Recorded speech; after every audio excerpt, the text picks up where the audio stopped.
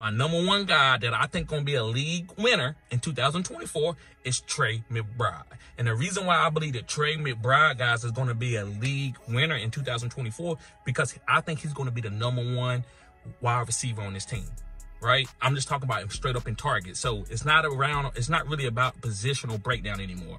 The league is about hybrid. So I'm not really gonna put guys into a position, right? It's kind of like the NBA, a point guard, two guard, all of them bring the ball up the floor. So I'm just kind of just a guard or a center, right? That's kind of what it is. So either you're a pass catcher or you're a running back or a different position. So I believe that Trey McBride, guys, is going to get 10 targets a game. So be picking him up as a tight end. You killing it.